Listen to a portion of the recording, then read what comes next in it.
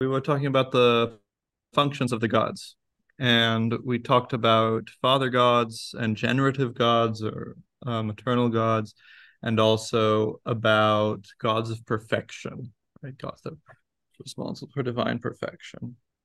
Uh-huh. And remember, the general idea here is that there are some things that have to be true about orders of gods, about groups of gods, and since there's no overarching structure that they conform to, it's going to be some god within that order that fulfills that function. And it is interesting that we're starting back up on Proposition 154, which is about protective gods. So that's how Dodds translates it. Do you have the text with you? Just give me a second. Let us protective. Exactly. So again, it's been a while, so I'll repeat some things. So this locution, all that is protective in the gods or amongst the gods, I don't know why prophets speak that way instead of just saying all the protective gods, right? Or something like that. Mm-hmm. Um, and as far as I can tell, they're equivalent expressions. And also in this case, fruretikon. So that is it's protection, but it's refers to like the activity of a Let me watchman put. or a lookout. Um, so it has this idea of, looking over something, not just protecting it, right? Um, I checked to see how the word is used in the Septuagint, and there it's used to translate, or rather, not the same word, but same root is used to translate nitzavim, so garrisons, protecting places. But anyway, and and so now we're going to look at these gods that are responsible for keeping each god and each being in their own lane, so to speak. Why don't you read the title and also the whole text, and then we'll get to, and then we'll talk more. Yes. Okay.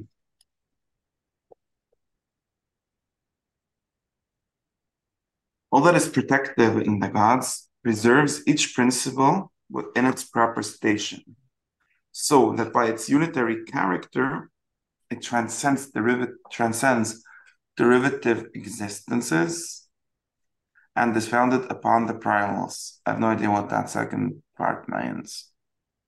Okay. Um, so that um, so there's a few things here. So first of all, each principle, right? That's Dodd's adding more context here because it's just in the Greek, it's just each. And then you ask what? Each what? At first, it seems each god. And I'll get back to that. But here it says that by its unique character, it transcends derivative existences. So the ones that are the derivative things that are inferior to it. So it's independent of them and exists independently of them. And it is founded upon the primals. So it has an immediate connection to its causes. Right? Yeah, that's the founded in the primals. We saw this corresponds to a proposition that we saw about the order of the gods. Let me um, get it. One moment. Um,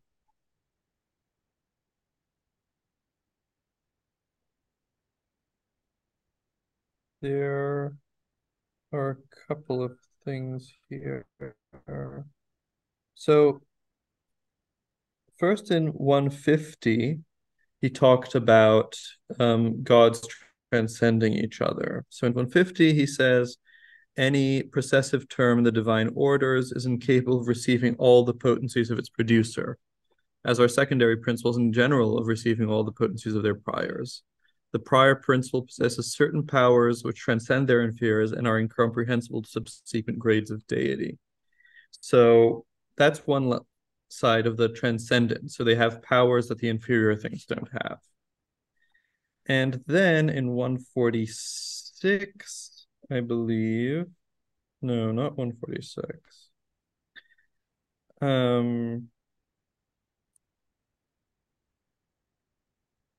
I'm okay. There's a proposition that we went into that I'm not finding at the moment, which is this idea that everything that you know, that um, everything, the higher it is, the more it's connected to its causes and the more it transcends its effects. And the lower it is, the more it depends on its effects and the more it's far away from its causes.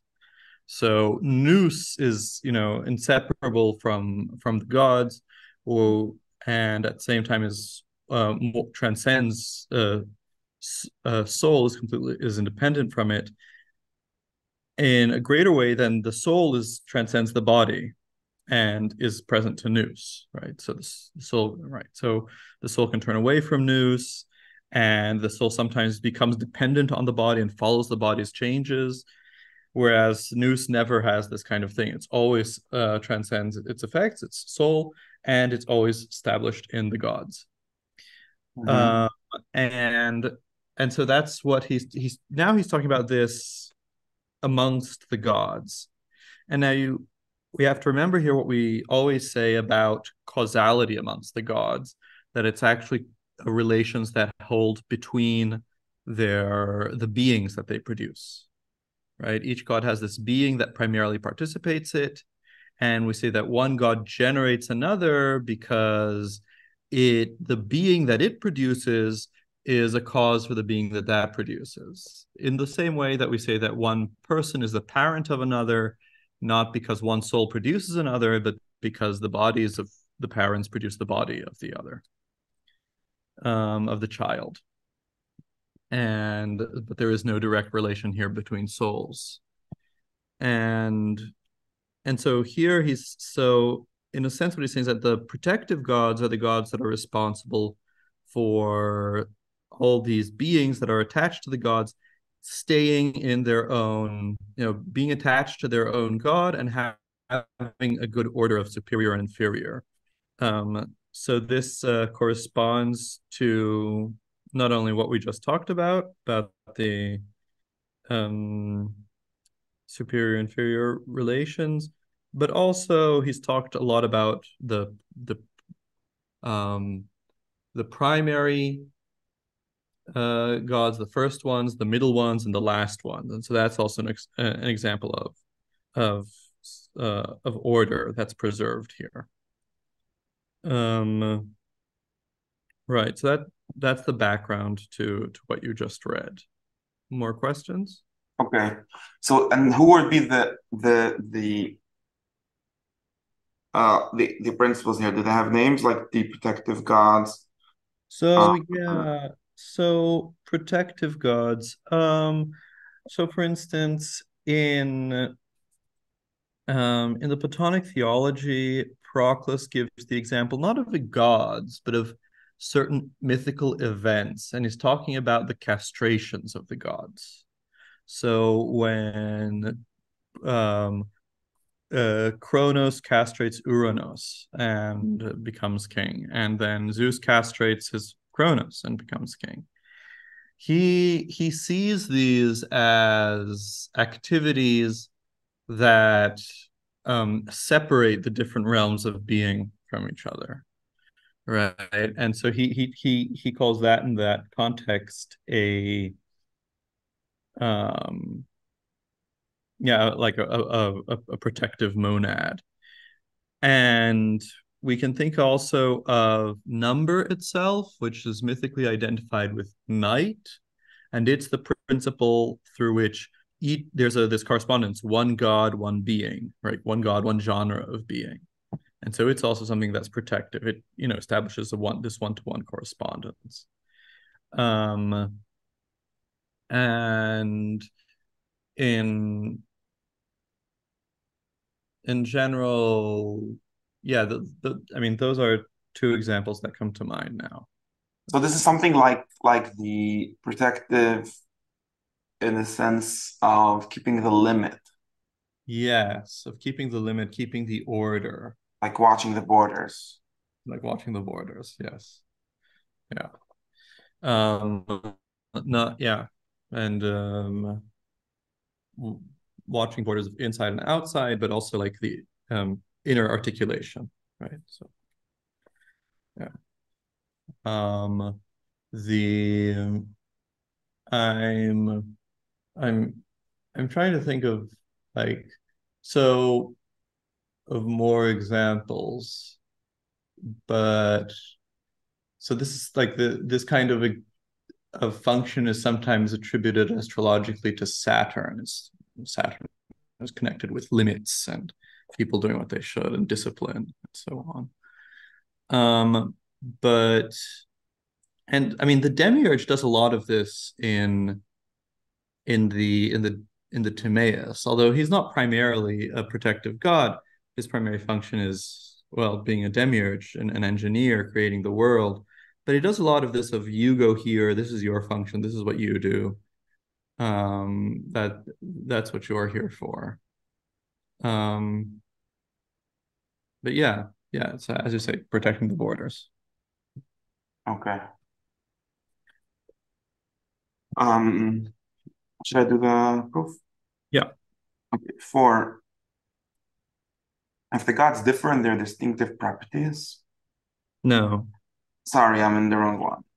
With 154, I'm sorry, I found it. Four, if the divine protection immutably maintains the measure of the station assigned to each and conserves in their proper perfection all the objects of its care, then, so if divine protection immutably and conserves, then it implants in all a superiority to lower principles.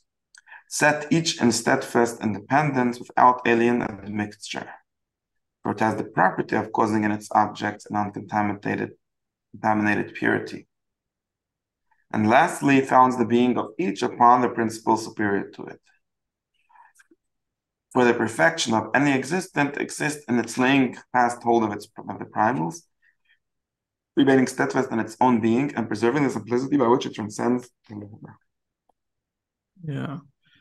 Um, So this threefold division of the primals, its own being, and the lower, we also saw this in Proposition 65, right? Everything exists in three ways. In one way, in its in its causes, in a originary fashion, as a power there, in itself, in its own existence, and then also as an image in the things that participate in it.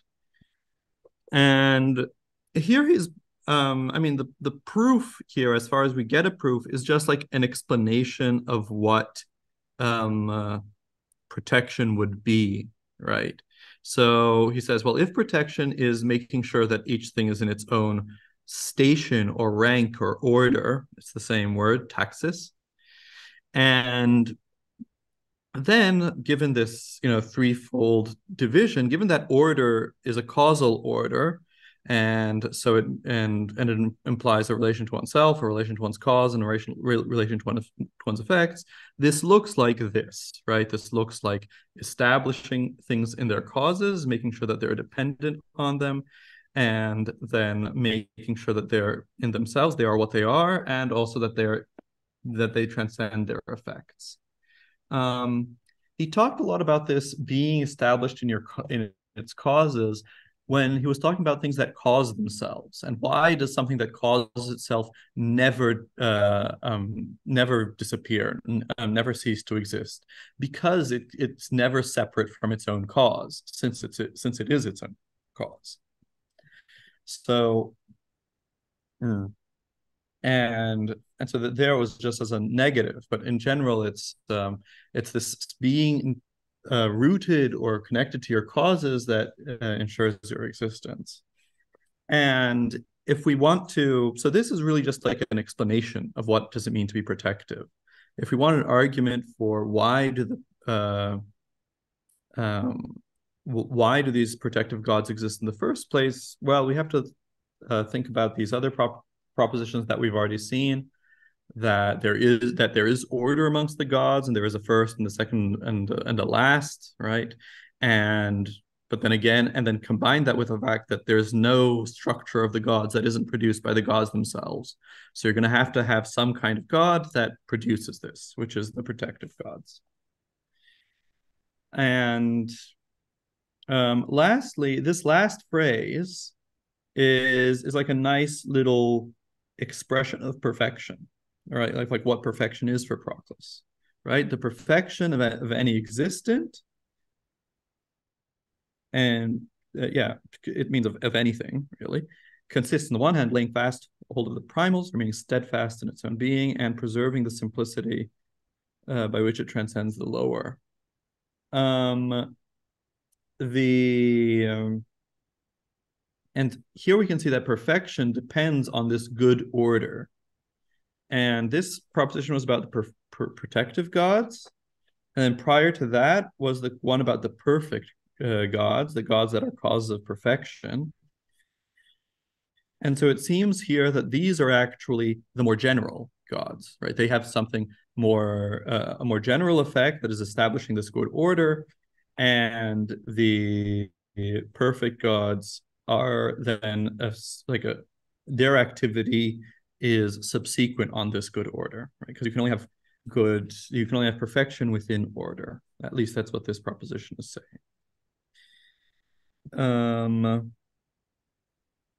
And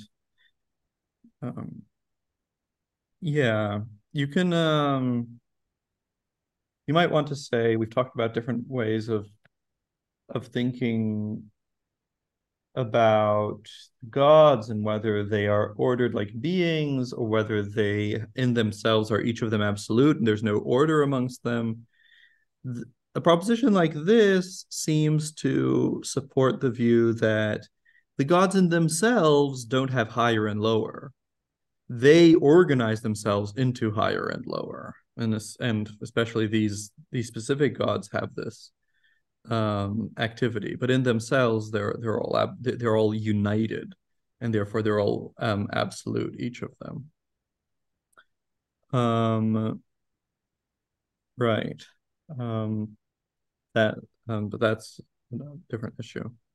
We've seen some propositions that push more towards one reading and others that push towards another.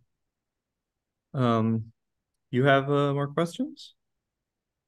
So if I understand the basic concept, something like we have this like general principle, like say 65, like Right. a general causal principle of how causality works in everything in the world.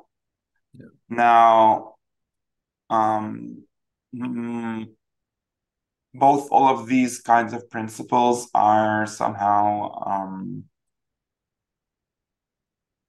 created out or born out of the gods. So there needs to be gods that are responsible for all these kind of principles.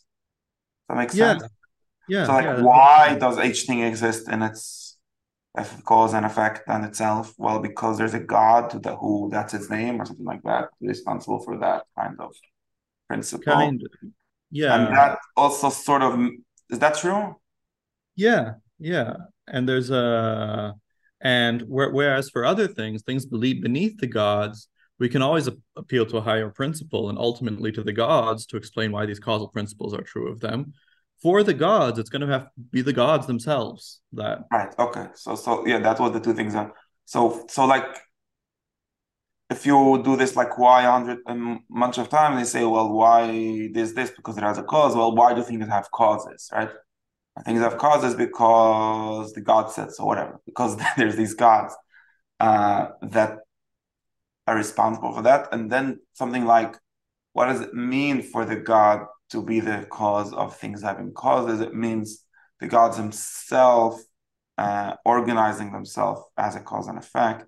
And what does it mean for the gods themselves to have a cause and effect? It can't be like cause and effect before them. So it has to mean there being like a god of protection who then somehow makes the other gods into cause and effect, or at least makes them seem like that for the things that depend on them. Right.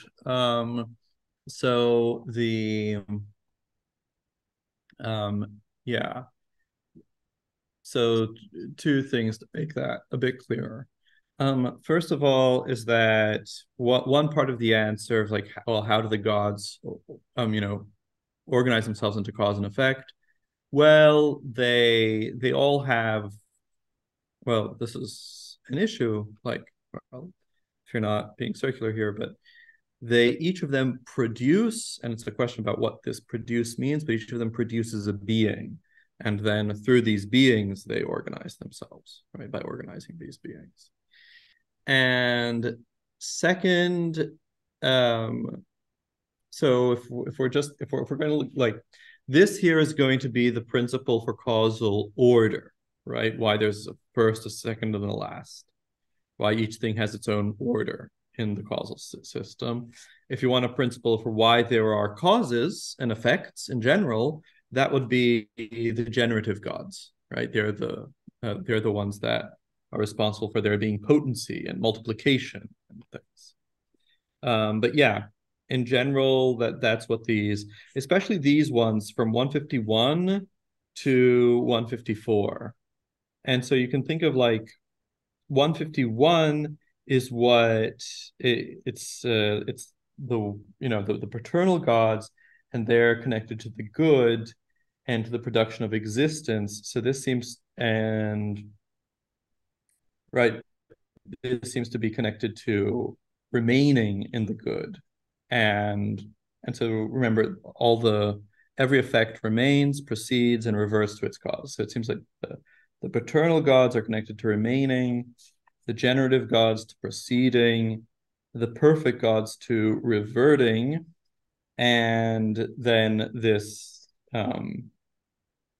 these protective gods or surveying gods are then have to do with like the unity of remaining procession and reversion, right? Because it has all three things.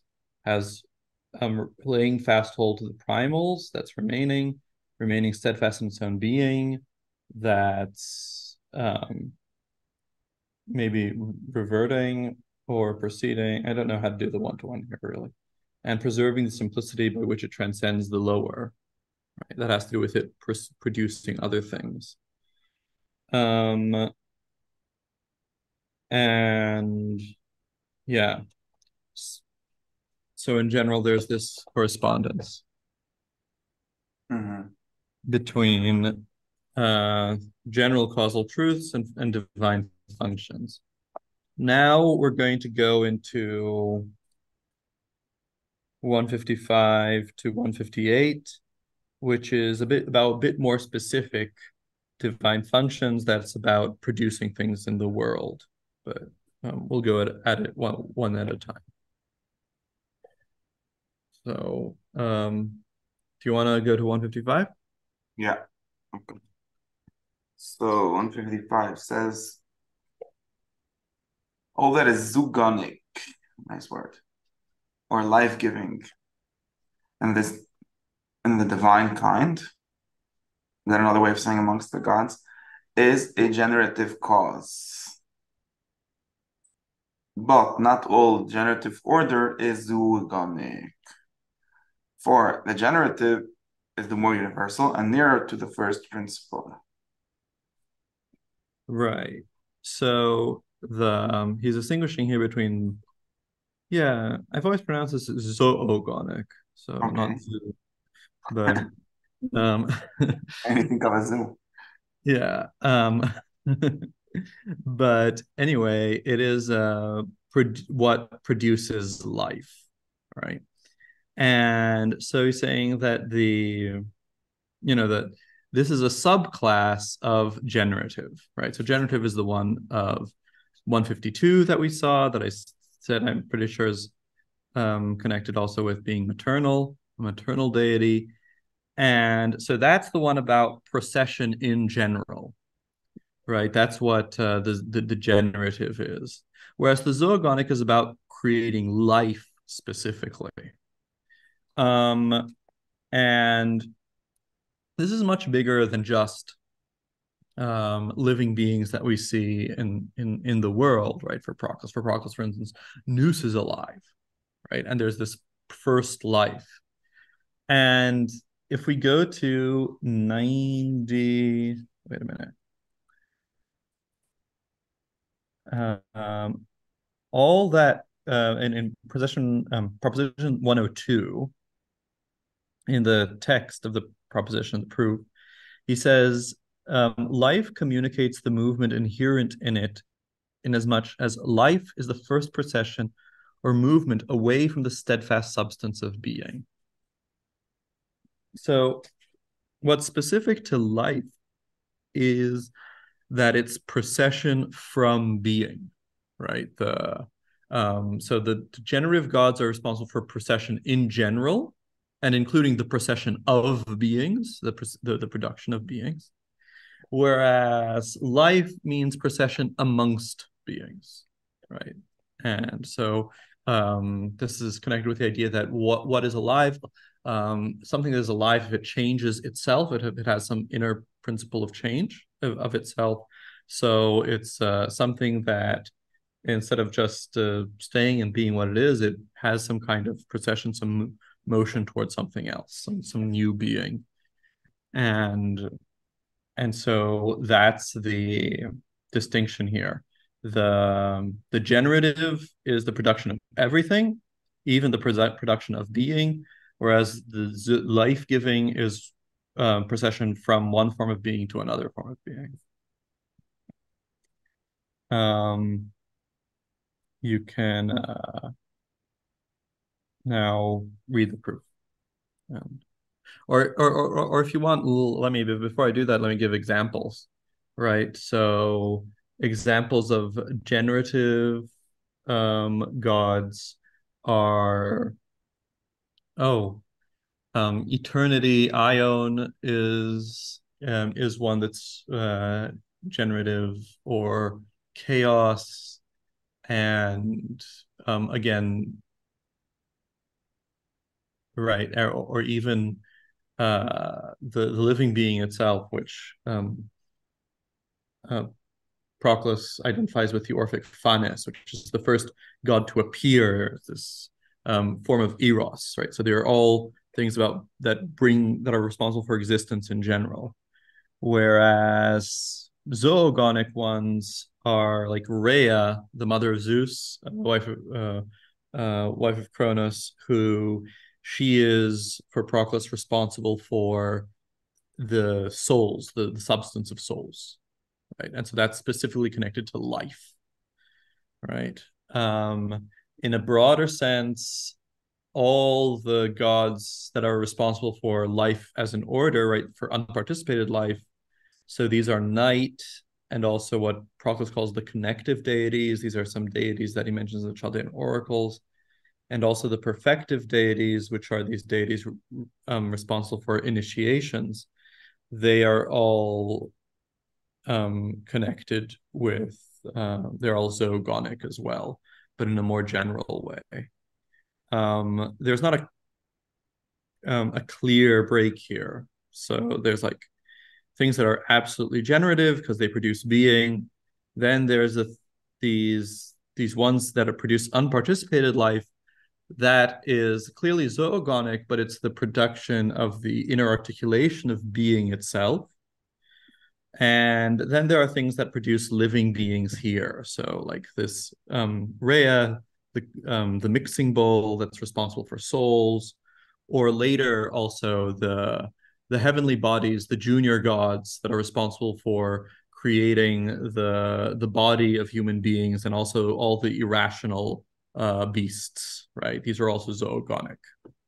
And so those are example. I guess at the extreme, there's Circe, right, who I've mentioned before. She's responsible for administering transmigration, right? Making sure that there are always enough tyrants so that we always get wolves. And that's also zoogonic activity. Right? So yeah, that's the distinction being made here. What's interesting is in a way that so we talked about how you have to have these generative gods so that you have causes and effects at all amongst the gods, and you have orders of gods. And that's something functional. That's about the structure of the divine orders, right? The gods have to structure themselves. But what's zoogonic, that's specific content, right? That specific kind of thing. And so here he's kind of saying, like the the gods responsible for producing a specific kind of thing, they're actually a subclass of gods that are just responsible for structure, right? So and this is what he's going to do from 155 to 158. They're all about how the gods that are responsible for a specific kind of thing are actually a subclass of gods that are responsible for a specific structure. Um, yeah. So much of commentary on the title. Do you want to read the proof? Okay, but that makes sense because kinds of things are also just very specific kinds of structures, right? Yeah. Yeah. Um, 4. Generation signifies that cause which advances existence to plurality. But so you read more than one thing. But Zoagani describes the divine which bestows all life. Okay, those are just definitions. If Right. then the former of these multiplies the number of substantive existence, while the latter, the zoogonic, constitutes the successive orders of life, the generative order will be related to the zoogonic order as being to life. Okay, so he's just showing the connection between these two things, that if one is responsible for being and the other life, so their source also has the kind of relationship of being to life. Yeah. Or, like you said, other beings to some kind of within beings connection. Yeah. Will therefore be the more universal, yeah, and productive of more numerous effects. And for this reason, it will be clearer to the first principle, as we know that more universal things are and the more effects it has, that's what it means to be closer to the first principle. Yeah. Yeah. Yeah. So that's a way of thinking about it. Maybe since the gods relate to each other through these primal beings that participate them, then maybe in general we can think of those functional gods, the paternal, generative, perfective, as protective, as all connected to being, and then these others as that we'll see as connected to lower order. So here in this case, it's life. Um, that might be a way of thinking about it. Although there are um, the functional gods exist all the way down. So, for instance, the first intellectual gods, right? The first gods that are responsible for nous are also called paternal because they are the beginning of the series, and the beginning of the series is always a father, right? And things like that. So maybe we can distinguish between the strictly paternal, which are up there in being, and then paternal in intellect or something like that. But that's just an idea I had right now. Yeah, I see. Yeah, so now the next one will be the relationship between purifying gods and protective gods, right? Okay, so in 156. So 156 says, all that is the cause of purity is embraced in the protective order. Okay, so that's a kind of, in other words, or purity is a kind of protection. But not all the protective is conversely identical with the purificator, right? Because one is greater than the other or more inclusive. Right. Yeah. I don't know what purity is, but okay. Or, yeah, maybe we won't. Okay. So what is purity? Um, Often in Proclus it means not being um okay, so the Platonic dialogue about purity for Proclus is the Phaedo, right? And the Phaedo is like it's the one where the philosopher is described as the one who is learning to die, right? And the thing he most desires is to separate himself from the body. And so they described like in the Neoplatonists, they had this theory of many grades of virtue, and they distinguish between the purificatory virtues from the political virtues. So the political virtues are ones for people who still somehow see themselves as souls with bodies. And so it's about controlling your body, being moderate. Like you have emotions, but they're in the right order, in the right time, right? And courage is like being able to risk your body, to risk life and limb. Whereas the purificatory virtues are the habits or the dispositions of mind of people who identify entirely with their soul and they don't identify with their body, right? So it's like courage taken to an extreme where you're dead. You say to your body, "You're dead to me." And so it's where it's not where you only you don't eat too much, but where you just don't care about eating. You just eat the bare minimum. It's not like you say, oh, I have to give myself a treat sometimes to keep myself working. No, someone who has the purificatory virtues is happy just to like really feed himself and doesn't need to a treat now and then. And so that's this idea of purity. It's separation from the lower.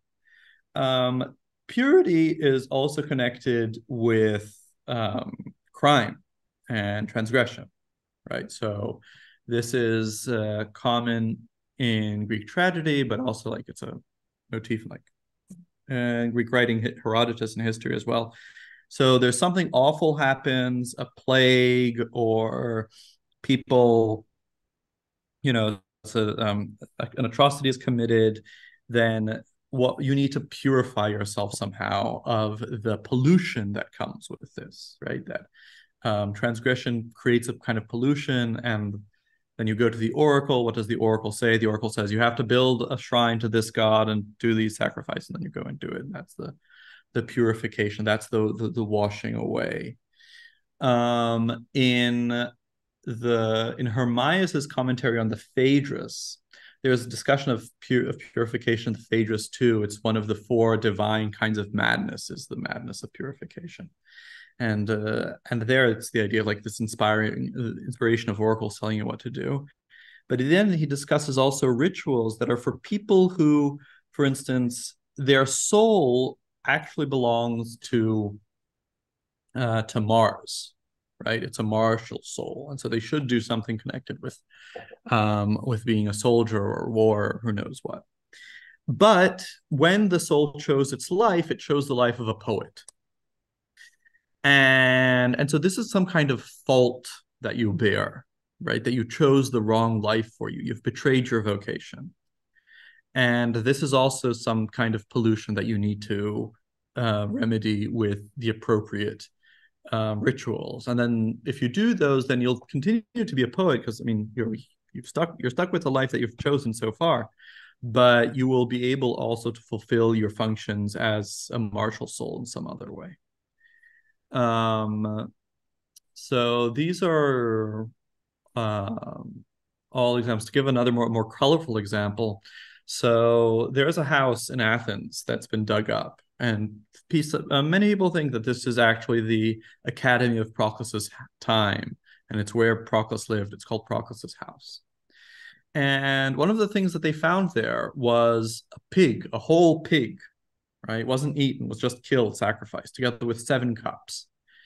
And the um, and there's a researcher, was one of my advisors, Christian Wilberg.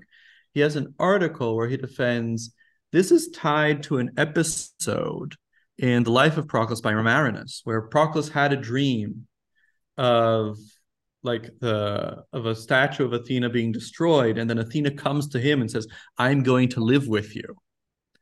And then he asks, "Well, what do you do when you have a dream like this? How do you prepare your house to receive a goddess?"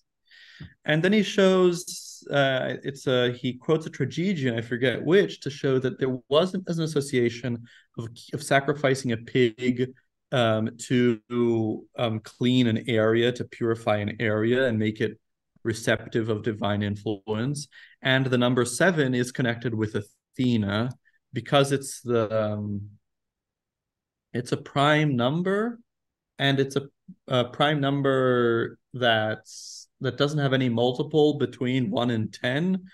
It was somehow connected with virginity, and then with Athena as a virgin goddess that is born outside and by jumping out of Zeus's head.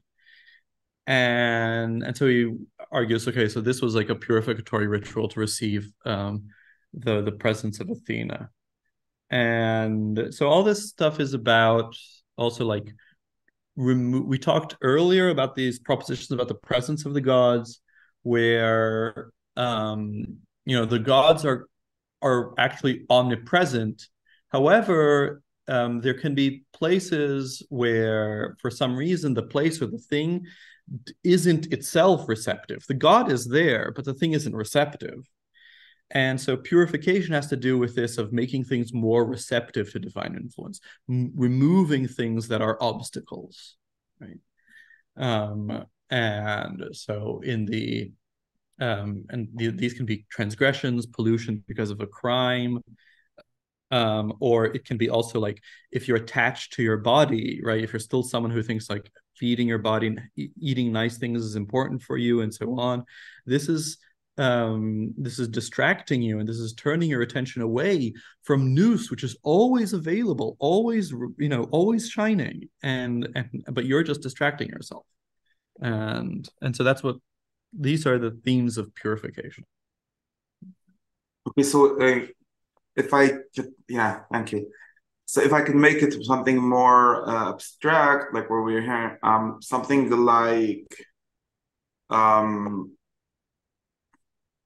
like protection is each thing being what it is, and purification is something like not each thing not being confused or not being mixed with things that it's not. Yeah, as we'll see when we read the proof, the abstract notion that Proclus has is that purification is separating yourself from the lower things, right? Not confusing yourself with the lower things. And we saw that that was one of 3 parts of protection, right? Protection is connecting you with the higher things, making you be you, and separating you from the lower things. And purification is just that last bit. Okay, good. Okay.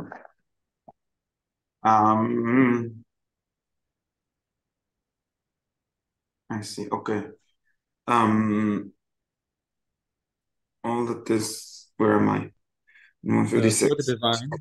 Yeah, 4. The divine purity, okay, isolates all the gods from inferior existences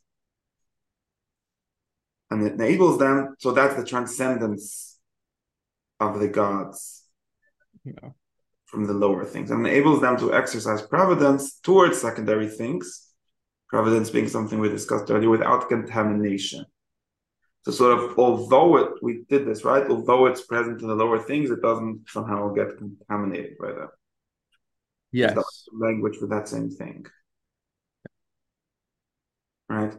Whilst divine protection has, besides the further task, so that's what divine purity is, right? If we're very specific about purity, it's the ability of gods to remain isolated from the inferior things, even, you could say like this, even while they exercise providence towards them. Yeah. And that's also why in the Platonic theology, the first clearly marked purifying gods only appear in the intellectual order. They only appear after the demiurge. because the demiurge is the first one to turn, like, yeah, he turns towards material things. He fashions the world. He puts order in matter, and so it's only then that there's like this issue about, well, you have to, even when the demiurge is interacting with matter and with lower things, he still has to preserve his transcendence. And then uh, Proclus identifies the Kurites, which is a group of gods that I don't know much about, as the ones responsible for this protection. Um, they're mentioned in the laws as well. They're somehow connected with dancing. I don't know exactly. Um, my conception of them is a bit fuzzy. Okay, but that's the purifying gods. Okay. Um, whilst divine protection is broader than that, has besides isolating from the lower, has the further task of maintaining all things in their proper being and of founding them securely upon the higher principles. Thus, the protective is more universal than the purificatory. Purificatory, I don't know.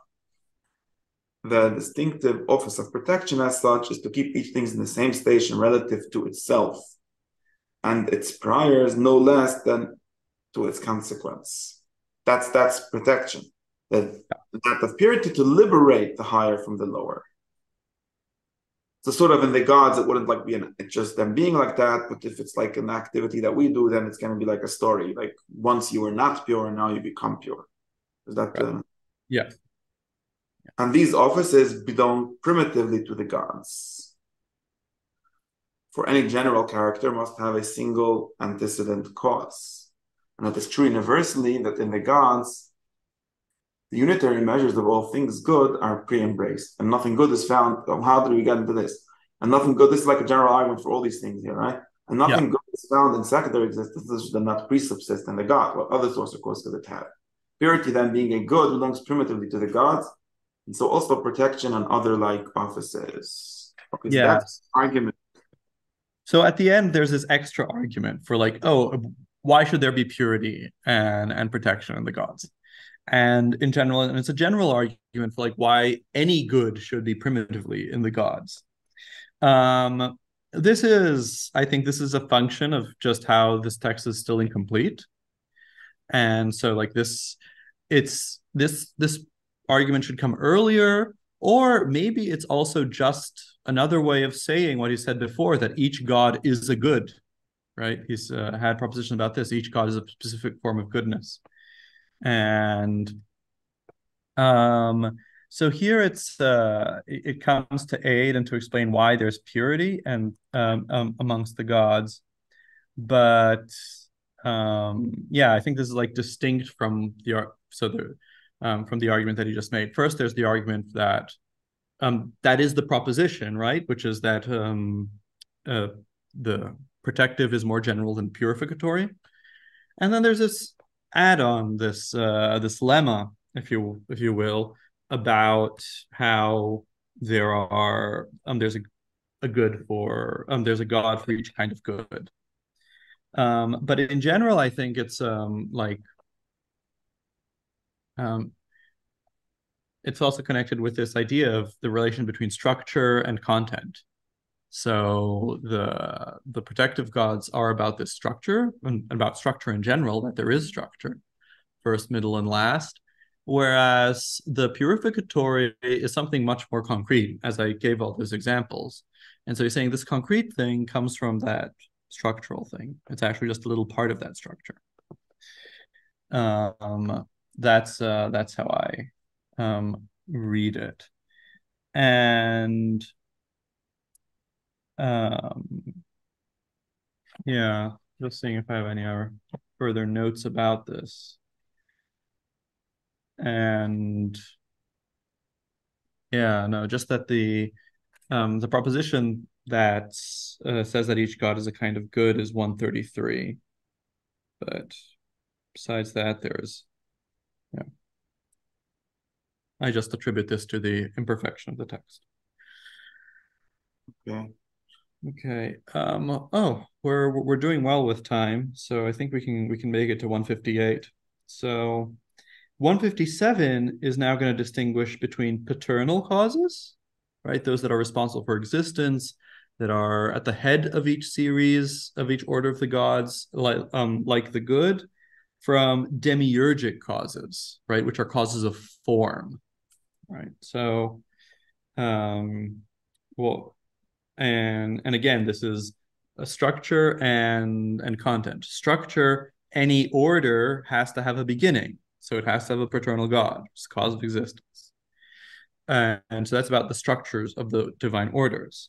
But demiurge is a function, right? It's Zeus who creates the world, or it's Hephaestus who's the smith god, and who for Proclus attributes a few different things to him. In one thing specifically, the shape of the world, that it's smooth, and so that's the distinction he's drawing here. Why don't you read the title, which is long? Yeah, okay. Whereas it is the function of, No, no, where am I? Yeah, please. Proposition 157. Yeah, it is the function of all paternal causes. No, That's 157. no. Whereas it is the function. Yeah, whereas it is the function of all paternal causes Okay, yeah, to bestow being on all things and originate the substantive causes of all that is. Okay, that is their function. yeah, Is the office of all demiurgic or formal causes to preside over the bestowal of forms upon things composite. So the general paternal causes are just being, and these are after there is some composite thing to give it a form. yeah. The assignment, and also the assignment of their stations and their numerical distinction as individuals, that there's one and another one. Yeah. I'll have a comment about that, but just finish. Okay. The demiurgic is thus in the same succession as the paternal, but is found in the more specific orders of gods. Right. What are these orders? Yeah. So here, right, there are three things that are functions of the demiurgic. So one is the production of form for composites. It could not, this can be, that there's a composite thing and then it receives form, or basically, or composite meat here can mean things made out of form and matter, right? And in things made out of form and matter, the demiurge is responsible for the form part, right? And then the assignment of their stations for Proclus just says in general uh, order, the production of order, right? Um, so that means in general. So you see here how the demiurgic seems to be also part of the protective because it's causing order. And then he says their new. So in Greek it says their distinction according to number. Now, according to number can mean two things. It can mean the numerical distinction as individuals, but the fact that each thing is an individual is connected with the fact that it is one. And that has to do with unity and with the paternal causes, right? Because the paternal causes cause existence, and they're in the same, and they play the role of the good or the one. So I think the better way of reading this is as producing their distinction according to number, as in according to different series. So Proclus will call a series of things a number. So like he will talk about the number of Helios, so all the things that are connected to the god of Helios, right? Or the number of souls, all the souls. Is a word for that is the number of souls. So according to number can mean that he divides the different numbers, right? So he divides things according to their classes, according to their numbers. And so I think that might be a better read here than as individuals. It's precisely not as individuals, but as members of chains, right? Members of causal chains. So there's like the number of human beings. It's all the human beings, but thought of as this species that perpetuates itself from generation to generation to generation. Um, and right, so these are the three effects of the of demiurges, of demiurgic gods, engineer gods, craftsman gods, and as opposed to the paternal gods, which cause things just to be, right, and gives them existence. Um, and so you can already see from the description that the paternal is going to be broader because there are things that are and that aren't form matter composites, or that aren't even parts of series, right? So in particular, being itself, right? When you prior to you having many beings, it's still not, intrinsically part of a series. And in general, the monads of things aren't going to be parts of series. The series is posterior to it. Um, and and there are and the other thing that's perhaps more known, the demiurge works already on some pre-given matter that already exists, whereas the paternal cause just gives existence, and so it causes even matter. Um, one part of the background to this is that Plato in the Timaeus calls the demiurge the maker and father of the universe. And then there was the Platonists developed this whole scholasticism around father and maker. And so they distinguish between the father and the maker. And then Proclus is like four levels. There's the truth, there's the one that's God, that's just the father. Then there's the God that's father and maker, but mainly father, then maker and father, and mainly maker, and then just maker. Right? And maker here is for demiurge. So that's part of So the father here is the patern, what the general thing father here here in is context. there's a deity in the Chaldean oracles that's just called the Father, which seems to be, the one that produced that for Proclus is the one that's responsible for being itself, right? And um, in general, any god that's at the beginning of a series is going to be called the father of a father of that series. So even the demiurge, because he's amongst the three gods that are at the beginning of the series of intellectual gods, he is also called a father, right? Zeus is also a father, although he's primarily a demiurge, right? Um, and so so that's those are examples. Yeah. Um, the Yeah, shall we get to the proof? Yeah, so for both these causes, so both the paternal causes and demiurgic causes are ranked under the principle of limit. Okay, you think. Since existence has like number and form a limitative character. I don't know what limit means here now. In this respect, the two are in the same succession. Right. So let me explain what limit is. So um he introduced way back when discussing the source of power. He introduced limit and infinity, right? And he he said that, but he was really interested in infinity in those propositions, infinity as primal potency. So, and we've come across infinity again, the propositions about the gods, and I've argued that it's actually the presence of the gods in each other. And it was mentioned before in 152.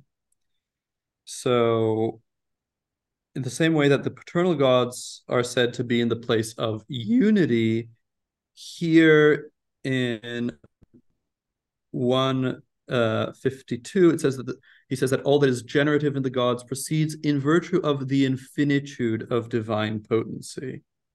Right. And later he says that it mirrors that infinitude, which is the primordial parent of the universe. So there is here an idea that these are God, and this makes sense if you think that, infinitude is the primary potency, is the ground for why there's any causal power at all. It's power itself. And so the generative gods, which are the ones that are responsible for there being causal relations amongst the gods, they, in some sense, are implementing infinitude within the divine orders. Okay. And there's a pair to this, which is limit, which would be the principle for, again, if infinity is being in something else or something else being in you, then limit is each thing being itself. And it's there are debates amongst the scholarship about whether limit and infinity are some kind of superhenads that are responsible for organizing all the gods, or if they're posterior to the gods. Is limit actually a word for each god as an individual, and infinity a word for the power of each god? So it seems clear to me that infinity is going to be the presence of the gods in each other. Limit might then be something like the unity of the god, the remaining of the gods in unity. Right, so each of them being itself, they're remaining in unity. And to, well, bring this to here, he talks about the order of limit. And this has to do with an old Pythagorean idea. So Pythagoras had this table of opposites, right? So like limit is on one side, infinity is on the other, odd is on one side, even on the other, male and female and things. And Aristotle talks about this in the Metaphysics. And so there's a series of things that are more like limit, and there's a series of things that are more like infinity. And he's saying here, well, the demiurgic and the paternal are under limit. And he says because existence, like number and form, is uh uh has the character of limit, and we can understand that in the sense that form constrains matter in some way. Matter has many potentialities, and form realizes one of them, and number as well. Number is a limit accounting. But he also says existence, and for existence here he uses hyparxis, and that's always to refer to individual existence, to a thing's own existence. And so he's saying, having your own existence is also a kind of limit because you're not something else. And so he's saying, okay, so they're both in this, have the same kind of activity, since they're both limitative activities. But then he's going to say, why the demiurgic is inferior or more particular. So that's from But the Demiurgic. Okay. So both of theirs on it is, but the demiurgic advances the creative office into plurality, whilst the other without departure, whilst the other without departure from unity originates the processive order of things' existence. I don't know what that means. Yeah, he's over translating a bit. So without departure from unity it should be something like in a unitary manner. So he's but the real difference here is that the paternal causes procession because it causes existence, right? And it causes individual existence, right? I think that's what the without departure from unity or in a unitary manner means, right? Um, it it makes each of them a one procession. But the demiurgic, so there's a couple of differences here. First, it's the creative office, right? So he creates poiesis, right? And that's not a word that he uses for the paternal, and it's connected, right? It's connected with making things, um, right? So it's la sot. It's not livro, and it's into plurality. So it's it makes many things, and it makes many things from a pre-given plurality. So that's this first distinction that he makes. Um, let me just, this is 157. Um,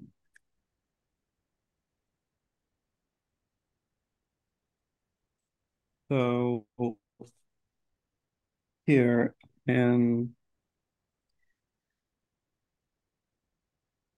yeah, I think this is, oh, yeah.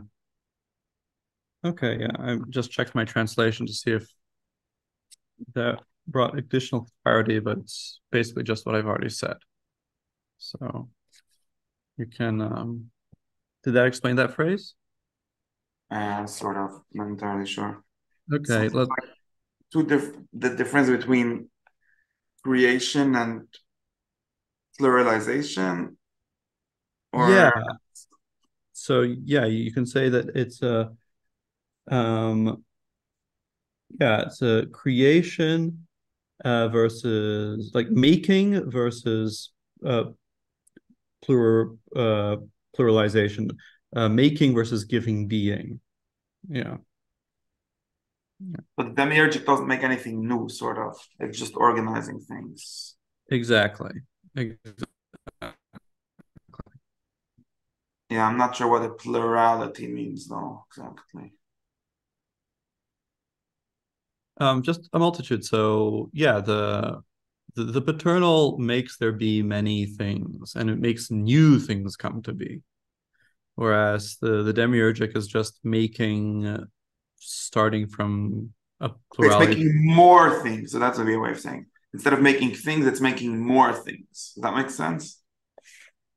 Yeah, yeah, yeah. It's making more things. You could say that. Yeah. So it presumes that there are already things. Okay. Um, Again, that's another thing. The one creates form, the other existence. That's the same thing or another thing.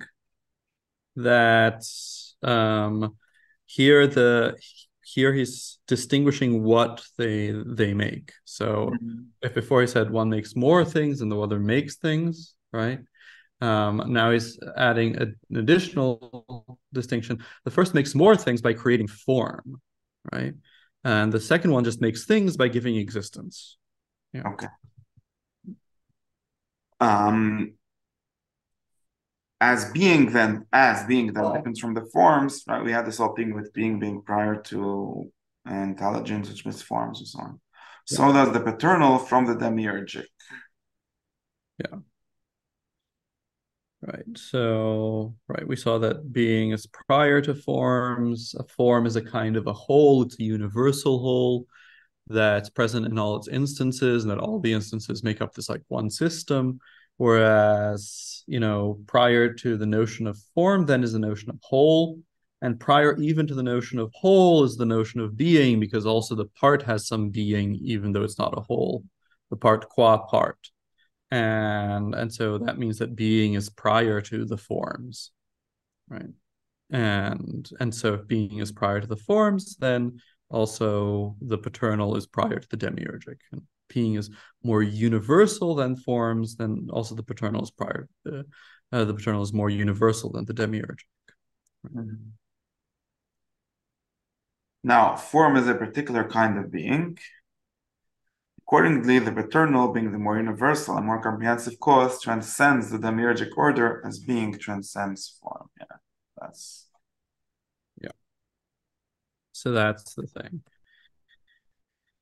And yeah, again, the specific, the content, giving form to the world, giving form to things, the craftsman of the world, blacksmith god like Hephaestus, these are a subclass of the paternal, which is which is a structure present in any divine order. In any divine order, there's going to be a first one, and it's going to be the father of that order.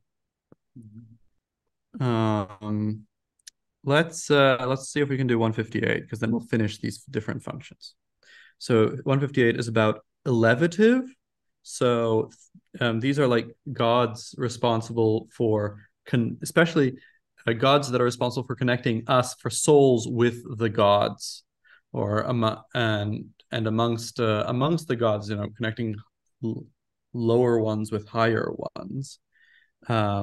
So you get like Hermes sometimes has this epithet of psychopomp. So it's the god that accompanies souls after death, and then that's associated by Platonists with leading souls up to the gods after death. And so that's these elevative causes, raising causes, right? And then he's going to distinguish that both from the purification, and then he's going to talk about the conversive kinds. This conversive, for me, I think it's identical with the perfection that he talked before. so elevative is a kind of perfection. Right. He's Or going to, yeah. purification. So these are even smaller. Yeah, he's going to distinguish all three from each other. So why don't you just read the text? So all Read the elevative cause, oh, I 158. Yeah, okay. All elevative cause among the gods differ both from the purificatory causes and from the conversive kinds. 4. It is evident that this cause must be found primitively in the gods, since all causes of all goods presubsist there. Okay, that's a general right, thing. But it is prior to the purificatory, which liberates the lower principles, as we just saw, whereas the elevates affects conjunction with the higher. So I don't know what the difference is. So in some sense, it's prior to purificatory, which I don't know. right. So here he's saying that they're prior because they produced a greater good. And implicitly, the idea is that you only purify yourself from the lower things in order to join to the higher things. And so, since the goal of your action has to be prior to it, so that means that joining with higher things is something prior to release from the lower things. Um, so to start with the ethical level, so I talked about what purificatory virtue is, where you really identify with your soul and you just feed your body and you don't care about it and what happens to it. You really don't care about dying, because you really just identify yourself with your immortal soul. And he thinks that there's beyond purificatory virtue what he calls contemplative virtue, which is where you don't just identify with your soul, you have a habit of constantly thinking about the forms, constantly contemplating. That's contemplative virtue. So it's one set of dispositions of mind that will lead you to basically just treat your body as little as possible, really see it just as an instrument. And it's another which leads you then to constantly think about higher things, because because you can just disconnect from lower things and just think about yourself, just contemplate not the forms but the reason principles, the concepts that are in your soul. So that's like doing mathematics, right? And so like an example of a purificatory um, art or science for Proclus is mathematics, because it separates the soul from the body and shows that it has these pure concepts within it, which it couldn't have, which it couldn't do mathematics if it didn't have innate concepts and if it wasn't independent from the body. But that's something lower than like dialectics, which should train us to have insights into the forms. And um, and so that's what he's saying here, right? So that the what elevates us, what connects us to higher things is a prior because it's a prior goal, a higher goal than simply freeing ourselves from lower things. Of course, you have to free yourself first in time before you can attach yourself to the higher, but in the order of like reasons, the thing that happens later is prior, right? What's yeah, the end of the process is the beginning of the thought. Um, and and so that's what he says about the relationship between the elative to the purificatory. Now let's see what he has to say about the elative and the conversive. This is from On the Other Hand. On the other hand, it has more specific rank than the conversive, since anything which reverts may revert either upon itself or upon the higher principle. That's conversive. Whereas the function of the elevative clause, which draws the reverting existence upwards to what is more divine, is characterized only by the latter mode of reversion. Right. So whereas the elevative just turns us to the higher things, the conversive can turn us either is responsible for things turning to the higher things and to themselves. So it has, since it causes more things, it's going to be a higher principle. This But is a it's still better, sort of, the elevative ones.